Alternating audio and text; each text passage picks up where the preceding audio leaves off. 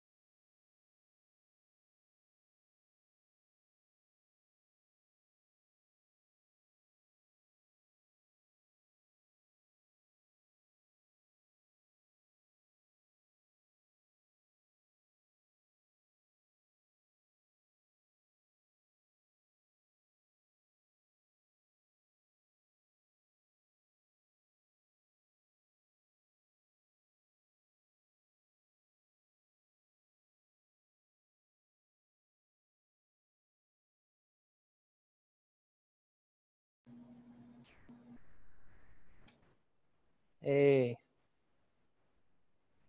can you hear me? I think you're muted. Yeah, I can hear you. I'm just turning my speakers off, otherwise it's going to be a feedback loop. Cool. How are we doing? Oh man, so much stuff is happening. Just had an hour and a half long call with Wout and Mitri on all things like sustainability. I was watching your call with that researcher, the 20-minute call you had with the psychology researcher. Mm-hmm. Earlier on. It was pretty interesting. It was very much like how I've discussed with my partner before about Yeah, psychology stuff. you She have was some talking about noise, like a hum. Or...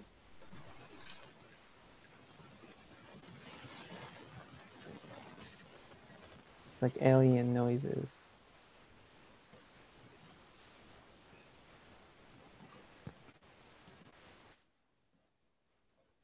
Now it's muted.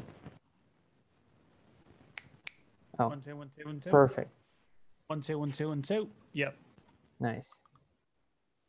Yeah, it was an interesting call, and I once again try to bump into different people and ideate the directions. Yeah, you've got to conceptualize it. You've got to, at the end of the day, a generalizable tool needs to be understandable from multiple dimensions. The more Derek, different researchers we can bump into, the more we're going to get a better rounded picture. Hi, Derek. Hi, Isaac. Hi, how are you all? good. Anyway, Good. been a bit of a Busy crazy week. week. Yeah. Yeah, a bit of a crazy week. Crazy week indeed. I actually think I had a week of the longest calls so far, and all super meaningful. Yesterday, me, Derek, Dmitry, and Wout had a call on reciprocity and covering basic needs, be it for like CoronaWhy community or creating a model that can work beyond, and it was fascinating. I'm still processing and digesting the concepts that we talked through. I think I'm gonna post it in general after this call, just because it's very interesting content. Yeah, I think we had a great exchange. And look, there's an amazing opportunity in front of us. So we have to think outside the box. And look, what CoronaWhy is achieving is just unique. So let's try to create an environment to sustain it, let's say, beyond actually its initial impetus. And I think the call of yesterday was a great, let's say, first step in that direction. And no, it was a lot of fun. Yeah, especially since we started from like basic needs, basic security, like monetary, like barter economics, and then we somehow ended up with understanding that the key thing that we should start from is the contribution tracking, and basically understanding who is doing what and how that relates to the whole. And that's when I mentioned that project that we kicked off with Yason called Golden Journal. Um, did we add you, Tyler, to it? Yeah, I got dropped into it. Honestly, like I've not been able to digest everything that's been added to my palette recently. I've been like, I don't even know why. Andrea I've is watched the here. call about. Hi, Andrea. It's nice to see you again. Hey, welcome Hey, back. thank Back. you. I'm sure there's lots to catch up on, so I'm just going to listen, but it's good to be here. Yeah, trust me, it doesn't matter if you were away for 2 months or you were away for a week. It never gets better.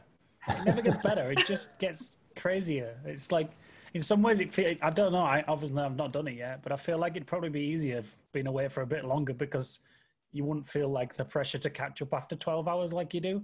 Honestly, I go away for 12 hours. I'm like, why has everything changed? I've already slept.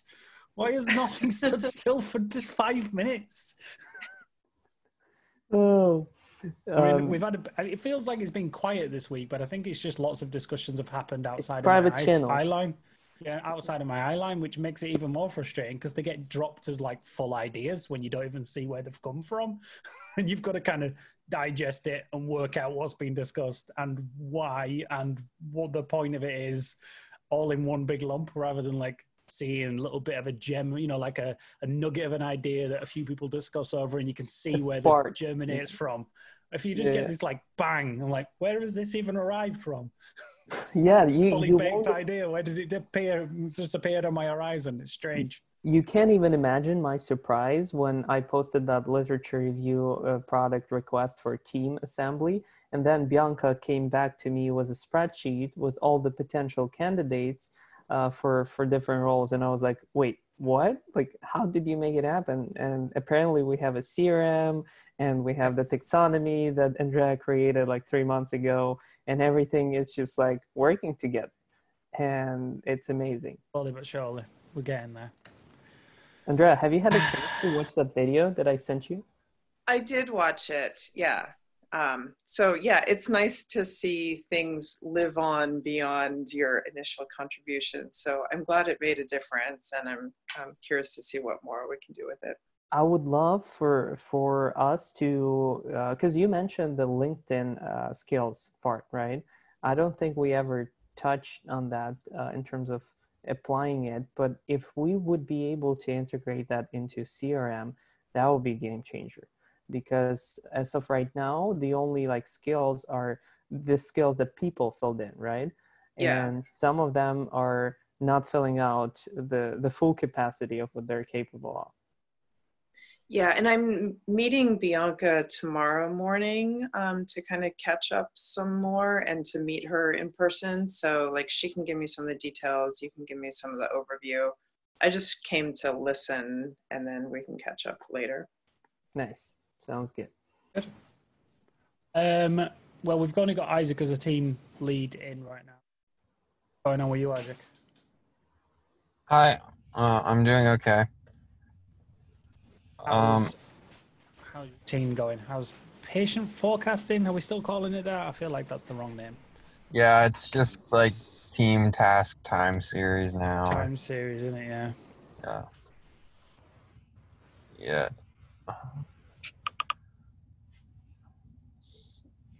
So yeah, I mean, we're primarily now we got our poster finished for the upcoming workshop at ICML.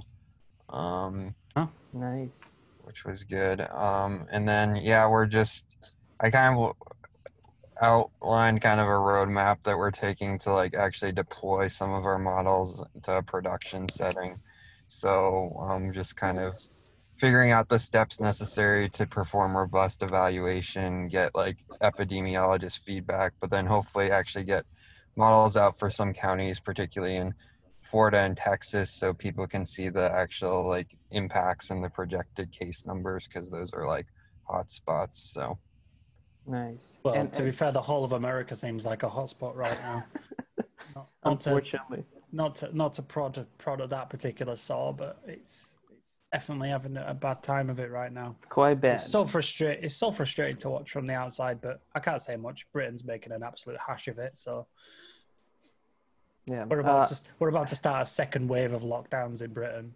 So Isaac, can you add the poster a link to the daily doc? Yeah, that would be yeah, great, sure.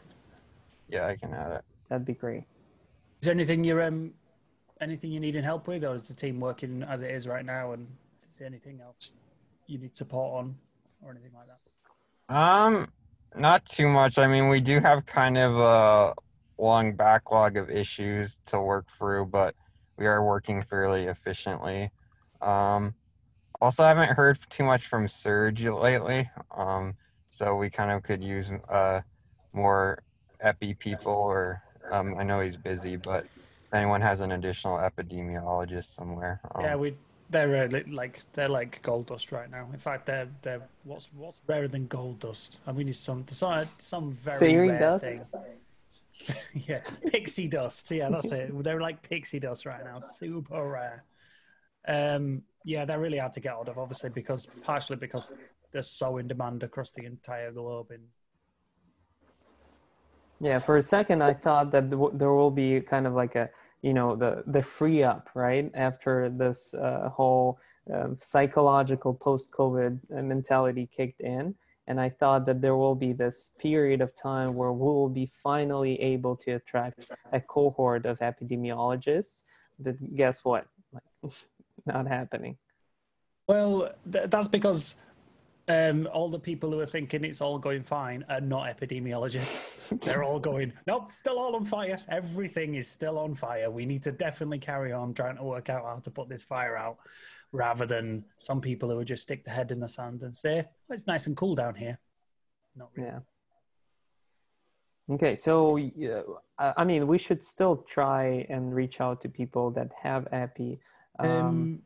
Didn't we have a didn't you do a call with a researcher recently doing some epidemiology? Well, Anu, right? But she's more like epidemiologist with a molecular biology angle, I feel like. But we can try. I don't know. I feel like we can't really be a beggar on this. We can't really be beggars and choosers in this scenario. We kind of need all the points of view. Yeah. We need to keep that cycle going. That's kind of the hardest problem right Hey, now when it Isaac, comes to quick communication. question. What is the kind of like a thing that a researcher can look at? Is that the actual graph result, or is that interactive tool?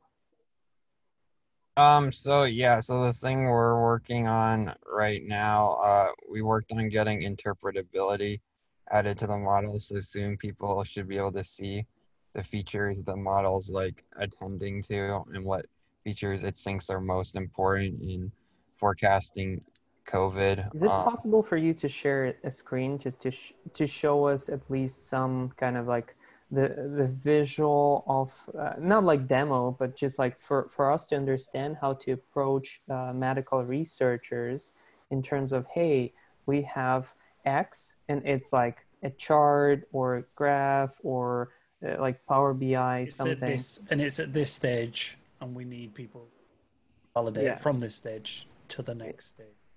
Because when we're just reaching out and saying, hey, we need epidemiologists, it's very, very hard to get any kind of attention. But if we're reaching out, hey, we need help with kind of validating the curve on this chart given these inputs or something like that, that'll be easier.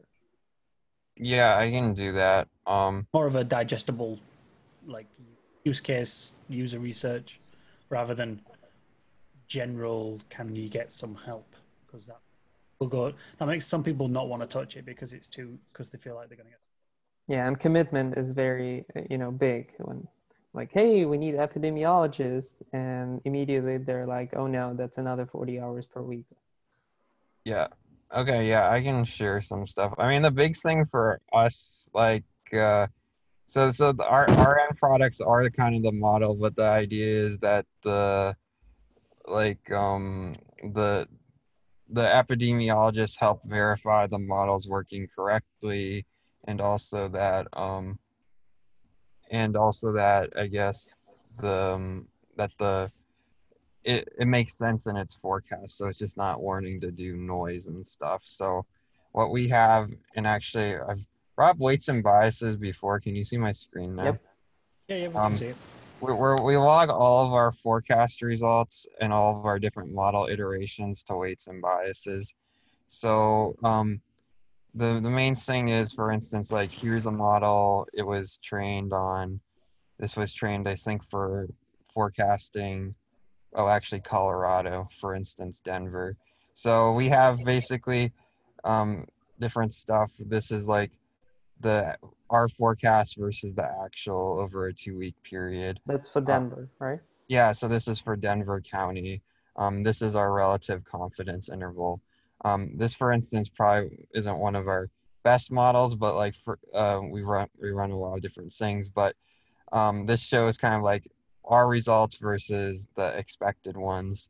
Some of this is due to like noise, and so I think people will recognize that. So, for instance, some days they report like all their Yeah, cases in one day. weekends kind of drop off, and then Monday hits, and all the Yeah. weekend cases get confirmed in one lump, and it goes back to human patterns. But yeah, So is this? Let me just quickly ask: is this model? So did you model on a chunk of data over a certain period of time, and model the future, and then the results came over the future, or did you kind of pick the middle of the data, attempt to model, and see how close to it was to the actual data you had already been collected? So yeah, so basically the model was trained on a certain number of days. So for instance, like we trained it on 60 free time steps, then we tested on a certain number afterwards. So I don't know what exactly dates that Or to correspond to, 95. but yeah, but it pretty much trained for essentially 2 months worth of data. Then we forecasted on Or well, another month, basically. yeah, and so yeah, that was the core of it. And then in some of our reports, we actually looked at what hyperparameters our model, our model found the most useful. So like I think I already shared this on my LinkedIn, but this is Yeah. our core model architecture and stuff. And then like in some of our sweeps, we could see that like for some counties, like a longer forecast history actually made it less accurate because it increased the error, which was kind of weird. A higher batch size, larger batch size reduced the error. But these were the things. But then these are like different results across counties, for instance. And so these are how these different parameters influence the final kind of loss. So obviously here we actually want to reduce mean squared error. So the models that are best are essentially these ones down here. But yeah, so that's kind of what we've been looking at. But where an epidemiologist comes in is like then looking at like we haven't integrated this into our core repo now, but looking at like kind of we do have reports, for instance, of metrics of like what the model's looking at. So for instance, if we go back to like one of the sweeps, we pass in different bunches of features. So for here, we're using the model based on previous new cases, the month, the weekday, the mobility data for Is that recreation. Google Mobility? Yeah, this is Google mobility data. So these are Okay. all the features that the model is using. And so what Mike They will lose kind you? of, Oh, what you're back. are, are, so yeah, so what Michael and Maggie, two people on my team, are working on now is creating actual feature importance plots, which will show how much the model uses each feature in its forecast and how much they contribute to what the model's forecasting. So those in particular will be useful for epidemiologists because it will show, in a sense, the causal factors that the model's learning and how it's learning it to forecast. In that sense, it'll give it like the weight of the effect of it. So this one Yeah, has a very high weight. This one has a low weight effect. If I wanted to like use the like mathematical terms, yeah. yeah, pretty much. Yeah, it shows the importance or the model, what the model thinks the importance of each feature is in the forecast. So obviously, if the model then is a good model and it thinks it has a high feature importance, say to like mobility residential or something, and that would also seem to indicate that probably the mobility of residential data is an influencing factor in the number of infections. So In the infection rate changes in the R basically. yeah. So, quick question, like, and apologies, I've been gone for some time, but like, because you're doing these forecasts like at a county level, like, how many actual like county public health officers are aware of this work? And yeah, like full stop, like how many county public health officers even know that this exists and that you're doing this? So yeah, we haven't really been in touch with any public health officials. I mean, we are trying to rigorously evaluate our models, with our machine learning eval metrics and our epidemiologist surge. But yeah, we haven't Yeah. actually been in touch yet. So Yeah, I'm wondering out loud if it's an avenue to get their staff epidemiologist involved by like going to the county health departments, especially maybe some of the ones that are understaffed, and say like, I agree. hey, hey, we'd like to help if we can. And then they may actually say like I'd like my personal epidemiologist to take a look at what you guys have.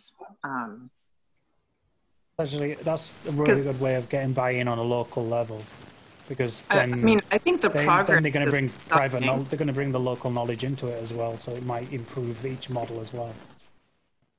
Right, because an epidemiologist from Illinois won't necessarily be able to validate what you're seeing in Denver, right? But like some of the models that are performing well, maybe actually reaching out to those counties to say like, we have something that could be of benefit. We'd like you to take a look at it. Yeah, I I mean, agree. what you just showed was really impressive. It just needs a little bit of packaging and voiceover to go and then take it to those different county health Yeah, departments. and the packaging is It needs important. communication. Yeah, It needs because like communication to get it right. Isaac, can you go back into the original chart of the model? And honestly, like when I look at it, I don't understand it. So maybe you can explain what it actually means from the perspective of like policymakers, like what epidemiologists will be communicating based on this, assuming that this model is correct.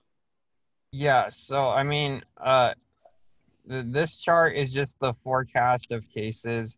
And this I actually do have better ones that I could show you some over time, but this is just these are so the orange here is kind of the actual new case values for this particular 2 week period. Our like this blue line is our predicted values. And then basically this green area is the 95% confidence interval. So the model's Got it. 95% confident value should fall in here. So yeah, for this particular one. So the value of this, And it says days? yeah, this is days. So like this is like, I do have the actual dates this started as parameters. But yeah, so this started, I think, May 30th, and this is May 30th, running all the way till June. Well, it was whatever 15 days after that was. Is Like, there a longer period? we haven't tried doing a direct graph plot on more than 15 days out, at this point. So our primary goal, and our objectives, if like we go back to those, is to forecast 15 days out for specific counties. Is that I a, think the idea behind the 15-day is because cases right now are normally telling you what's happened 2 weeks ago. So if we can work out what's happening now, we'll find out where 2 weeks will be. Because makes sense. you can't say 4 weeks, because like there's going to be a 2 week effect lag. You're not going to even know about what's going to affect that next 2 week lump, because it's the evidence is looking like people can be non-symptomatic for 2 weeks. Obviously, there's a chunk of people who are not symptomatic ever, but the people who become symptomatic can have it for up to 2 weeks before they become symptomatic. So that 2 week Yeah, window. and the idea too The idea is, was trying to get the idea before we know, like the people who are getting it now but don't have symptoms, where are they going to land in that 2 week period? well, Yeah, and also, am I understanding that right?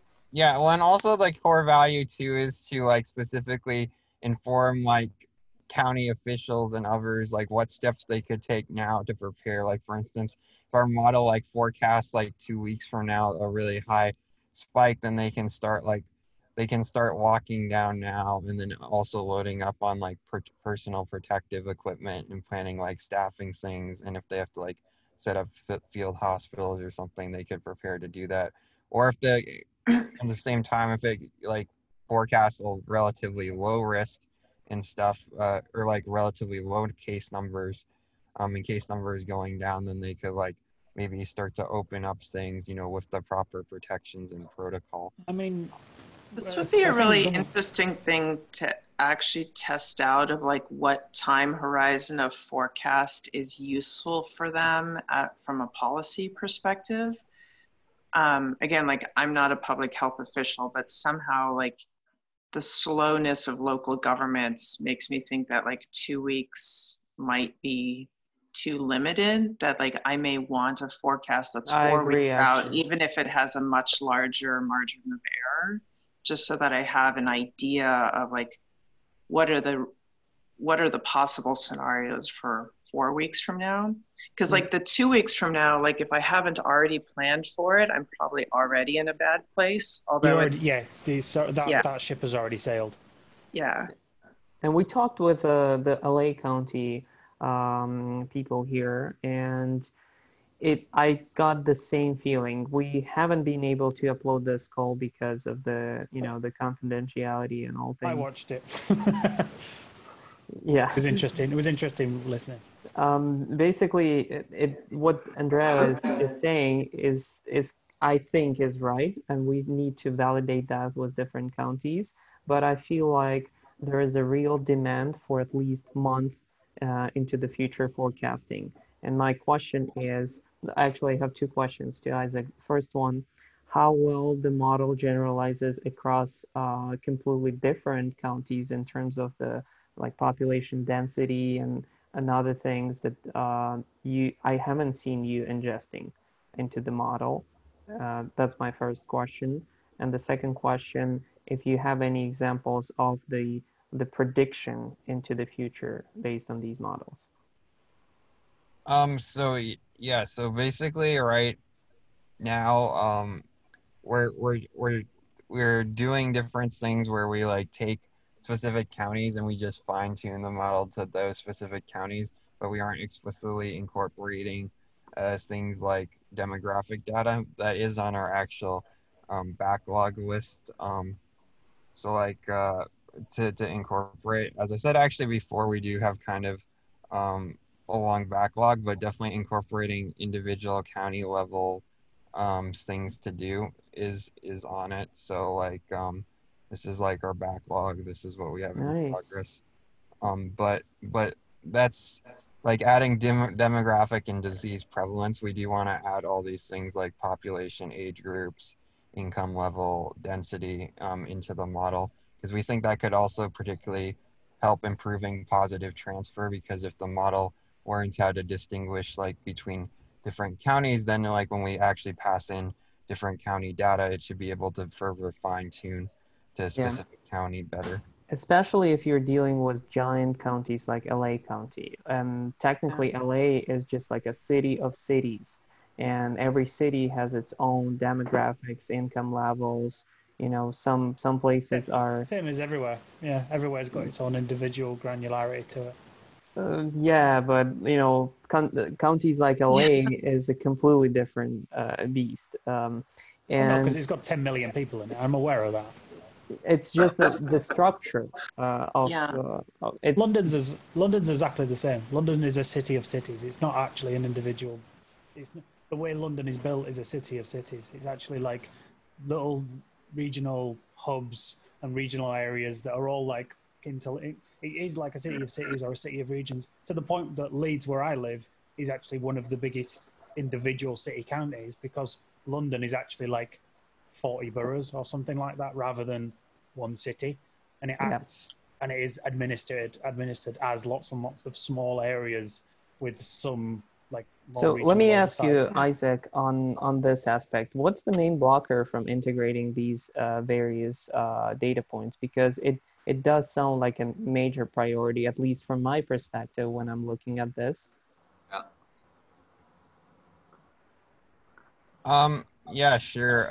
So the main thing is that we were well, I mean the biggest thing is that we're just kind of doing stuff incrementally here. So we're still running experiments with our current data and seeing like if we can the kind of max performance we can extract on the current counties, and then that will also give us a better like idea if like actually adding this sort of data is actually improving performance.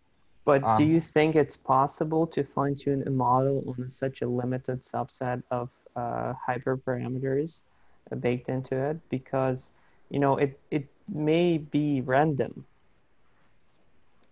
Yeah, I mean, it kind of goes back to, we've discussed this many times, like complexity, interrelated system dynamics and complexity starts to come into it.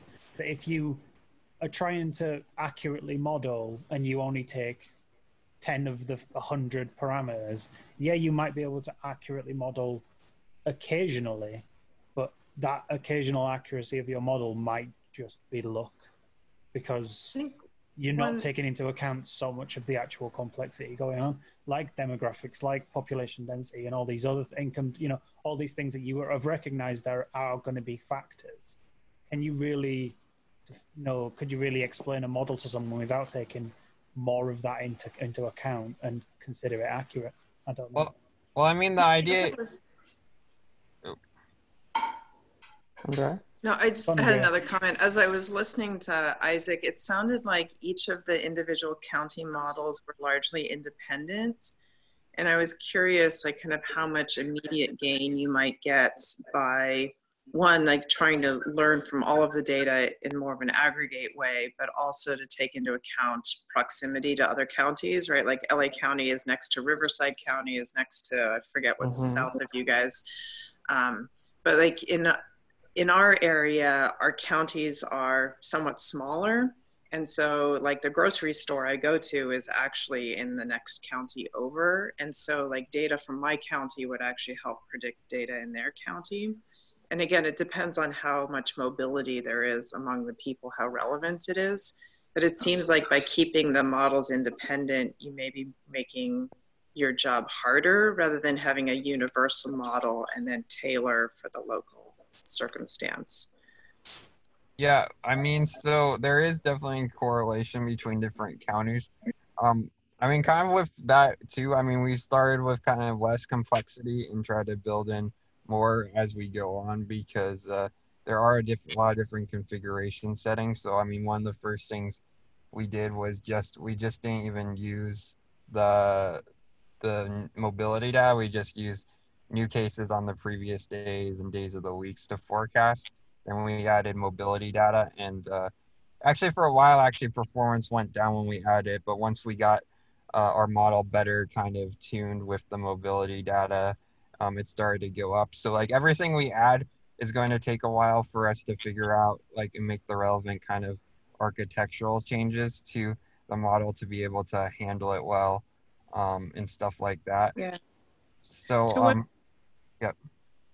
Oh, no, I was going to ask, like, to what extent are you like injecting some amount of randomness or just kind of like a random walk simulation? Because like there's so much of the spread that's like, one person lands on a plane and goes to a birthday party and suddenly like you have a whole new cluster. And like you could intentionally inject some simulation data into each of the models. Or I don't know. I'm just curious what you guys have been trying. It's predicting for human stupidity or human randomness, and it's only like, yeah. Yeah. Well, I mean, like when you provide like confidence intervals to an agency, like there's always some small percentage that your county is going to be the next one to explode. Right. And so like the confidence interval, I could almost see like almost always has to have like some sort of a worst case scenario, unless like nobody can prevent their own county from being the next worst case scenario, because it just takes one individual from outside the county to show up. And the reality of this is that, the world is not really a deterministic world, and it's completely ergodic system, which means, the measurement as a whole, and there is this concept of measure theory, like we have to account for that. Otherwise, the kind of the statistical representation of data is almost meaningless unless we account for this randomness. And that randomness has to be not a typical kind of like million world simulation of statistics, but just the actual like random walks within this space. Yeah. Well, I mean, I think for the most part, we're just trying to do our best to fit the model to like data that we already have, and that's part of the problem. I mean, with us having it here is obviously if we had like 10 years worth of data on various flus and Yeah. pandemics, like the model would be able to learn a lot better.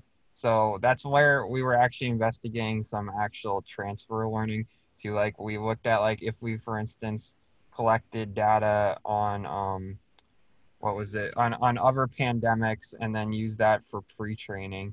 So we were part of another backlog thing that we haven't gotten around to, though, is like taking case data from MERS and SARS and other pandemics, and then like using that to pre-train the model.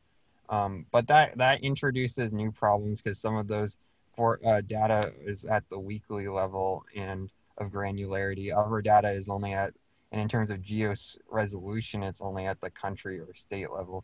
So we don't have as fine-grained data. Let me But ask you, is it possible within your team to break off kind of like Los Angeles County modeling into a specific sub-team and connect, like I can connect us with LA County CIO and basically attempt to get private data, attempt to get some participation from these people and just try to, create a better model experiment or something.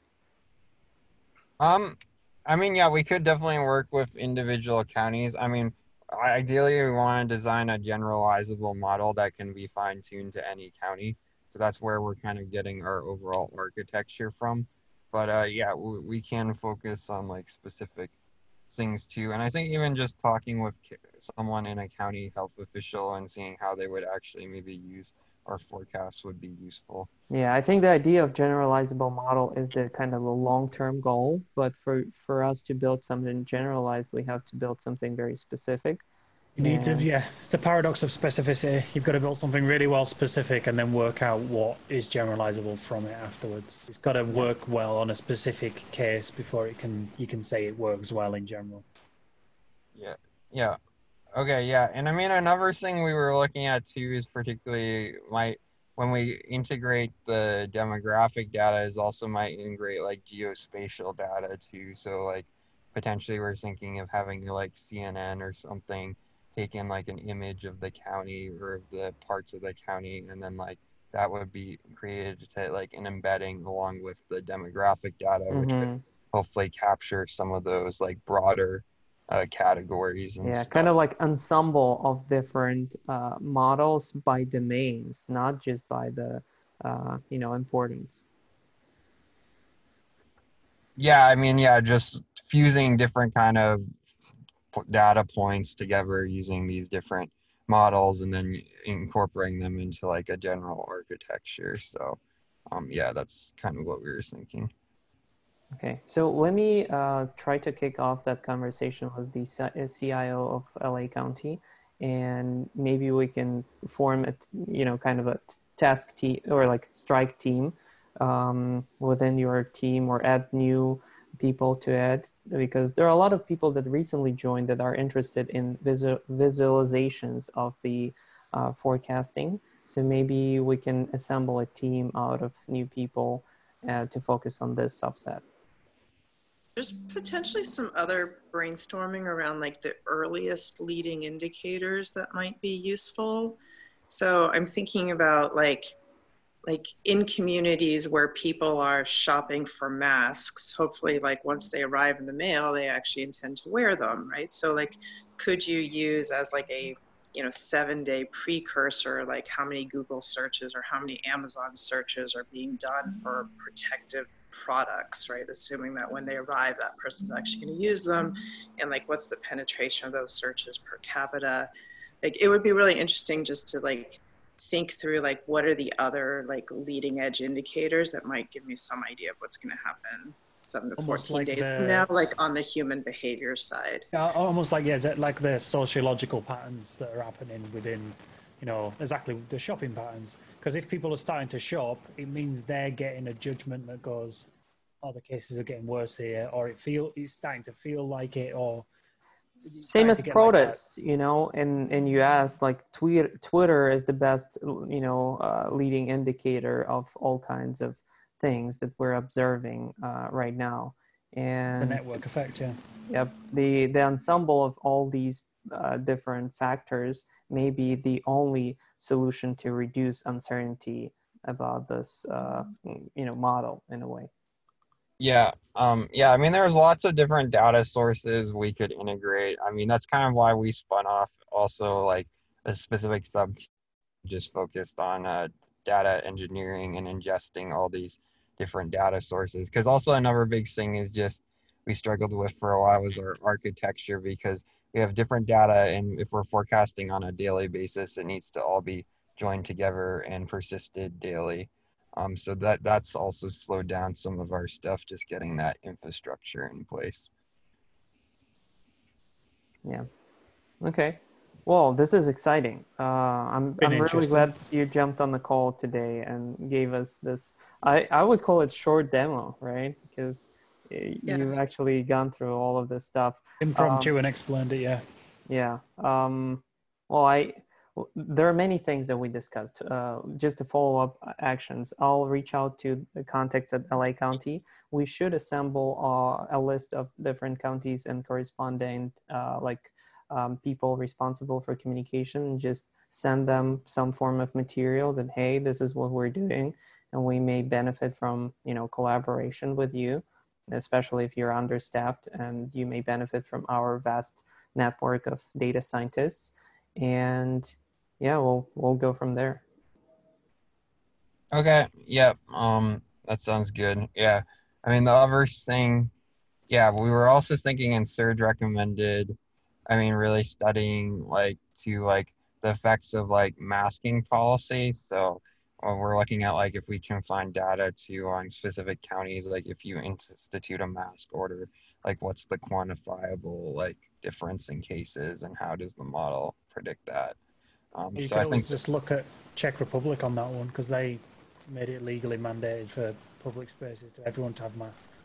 So you could always look at how that effect was in Czech Republic and use, because yes, American society is not the same as Czech Republic society, but still you might see some human patterns in there. yeah, yeah, that's a good point. So yeah, anyways, that's kind of, I hope that gives a good overview of like our process and what we're doing. So I've definitely got a better idea of what you're doing. I've known bits of it, but I've not, yeah, just not having a visualization of it sometimes. You've always been talking about models, and I'm like, is it still all just like theoretical mathematical models right now, or has it got anything that's something that we can digest yeah, and easier? yeah, I mean, we do have our list of specific objectives here. So like here it was, for coronavirus, it was to develop these general models, to study them, to use the transmission dynamics, create kind of the central data lake for other people to use, etc. From like, yeah, more of a machine learning perspective, we were looking at few shot forecasting techniques, whereas that's kind of what our workshop paper was, and our report on transmission. So yeah, these are kind of like, I did want to highlight, we do have like this concise thing on like how we're providing valuable and looking at our deliverables. So Yeah, and the other piece, I'll just send an article, a brief article, to go more in depth in what I meant by ergodic versus non-ergodic systems, because I think that is very important to the context of this task, because we're making a lot of assumptions whether the system that we're trying to model is ergodic or not, and whether the system is actually like human system or that's a nature system that we're modeling for. okay, yeah, that definitely makes sense. And I mean, I do think like actually pre-training and like getting more like time series models that can extract general temporal patterns, which has been a area of research for mine. Because like if a model like is fine pre-trained on even unrelated data, but then it learns to like search for general temporal patterns, and then you fine tune it the additional layers to say COVID or some other pandemic, I think that should also help like it to like figure out the best way to forecast, because then it has that like pre-built kind of prior of knowledge. And even though it Yeah. might not be the exact same case, it should like enable it to learn better. So Yeah. I think like thinking outside of this domain too, to find some other things that may be relevant. Like when Arthur is talking about like natural processes, it made me think of seed dispersal. And like, you know, I saw some TED talk like years ago about, you know, like how does seed dispersal work? And like most of them fall very close to the original tree, but occasionally one gets carried on an air current and goes really far away. And like in some ways, this viral transmission may have similarities to that. It's just like the first one that came to mind. But if you're looking for other training data, maybe there are some of these other natural processes to Yeah, learn. the patterns, because what essentially the model is a search for a search for patterns, It's a and pattern recognition system. essentially it might be a good idea to explore different patterns that exist in different statistical data that we have, the observable patterns and also conceptual patterns, because some of the things are not observable by nature. I mean, they are, but we cannot produce any objective data about them. So yeah, maybe expanding models with some of these concepts would be also a beneficial thing, but sounds like a long-term effort. Yeah, well, actually, some of the things we were directly studying, and I studied in that report, was pre-training specifically on river flow data, because I'd used a lot before to like forecast how streams like stream flow using neural nets before. So, and that actually did improve performance. Like if you go back to the original report, pre-training on river flow data, even though it's in many ways not at all related to COVID, it's similar because you have different rivers. You'd think when it rains, the river would go up, but really there's all kinds of time lags and similar things between that and things like soil moisture and other stuff that actually affect the actual like increase. So actually pre-training on that did seem to improve performance based on what I saw in those experiments and what I highlighted in that report. So that's one way. That's super Sounds cool. like a clever way of approaching it, to think about, yeah, what else in nature has time lags and complex interactive, you know, what also has, yeah, complex interactions and things like, yeah, rain patterns and how that affects rivers is a really good example of it. So good shot. Okay, All right, yeah. I'll have to jump off because I have a call with Indra in 10 minutes and I need to eat something. Okay, yeah. It went for 50 minutes, but it was really interesting, and hopefully, you know, it's sometimes I like the impromptu calls where I learn a little bit more about what one team's doing. Yeah, So it was awesome. Isaac. Yeah. Thank you. Bye-bye. No problem. Yeah, let me know how it goes with reaching out, or maybe CC me or something. Sounds good. I will. Okay. Well, I'll see everybody. If anybody's got any quick questions before we wrap up, but then ask the questions for Isaac, because I think we've beat that out of him now. He needs a rest. Yeah. No, just one from my side. I'll start my video.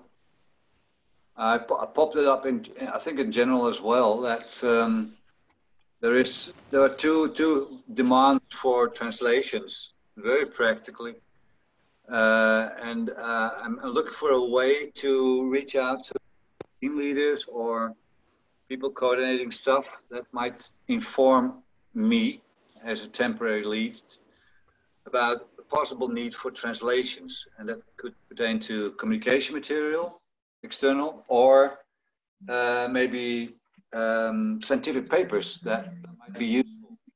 I think it was Anton who came up with such demand. So, for a way.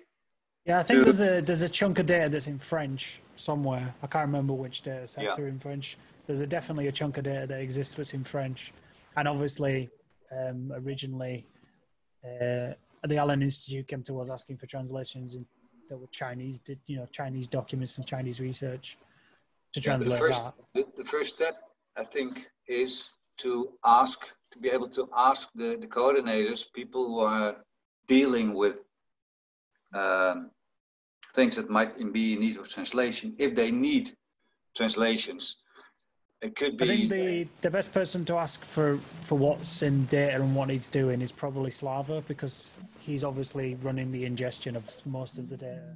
If he's ingesting from a place that he knows it's got a lot of French in it, for example, if we could work out to tag them things as French, and then in the data lake they could link up people who want to translate and go, well, if you look at this tag, these are all things that are in French and we can't currently digest because they're in a different language.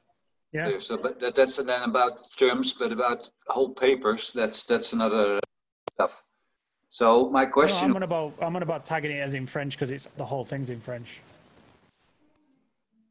Yeah. So again, my question was how to be able to ask all the coordinators if they are able to assess their translation needs and to have a picture then of that, an overview, be able to decide if we need to partner up with, for instance, pros.com to get regularly translation services from them on voluntary basis.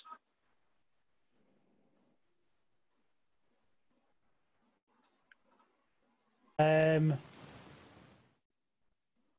have to wait until I catch Slava next time, or you can reach out to Slava and ask him because I will ask him, but I think he will only have an aspect view on it pertaining to terms in data collections and not in the paper domain. But okay, I will reach out to him. I'll ask him. Might be the best person to ask right now. Yeah. Good. So if I'm understanding your question correctly, you're trying to assess like what is the collective demand for translation in general? And generally translation into English, I imagine. Yeah. Okay. And then have you been hearing that this has been a bottleneck on certain processes, or like what got you interested in trying to assess the demand? I'm able to reach out to the founder of pros.com, which is the largest translators community and marketplace. Oh, okay. And okay, so you have a connection with myself. I'm not translating myself. I just want to assess indeed if such a need is there. And Anton responded to it. And Daniel was also saying, I have some documents that might be in need. I only want to assess if there's a structural need and then attend to it, or otherwise let it go. That's all. Okay. Okay, so you've got a lead on a good supplier in case it's something that's needed. Yeah. Okay, gotcha. Yeah. So I wanted to put out a question in the coordinators channel, but that seemed dormant already for a month. So that's why. Yeah, it's been months. Like most of the coordinators are in operations for the most part. Operations. Okay. I will drop a message over there. We'll see. Yeah, that's where most of the coordinators are, or most of the team leads. Just about. I'll make sure that we've got a few more team leads now because there's more teams. Because let's be fair, there's always more teams. It's a constant process. I'll make sure I'll make sure I add team leads into there as well. Yeah. Okay, clear. Okay. Thank you. No problem.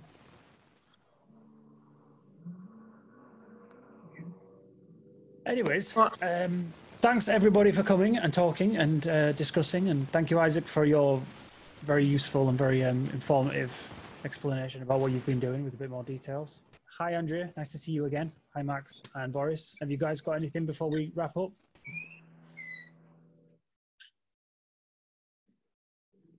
Boris, are you okay? Do you need anything? Have you got any questions before we wrap up?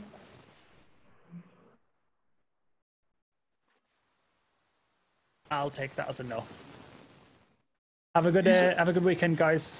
And, bye, everyone. I'll see you around, and sure. Happy hunting. I'll try.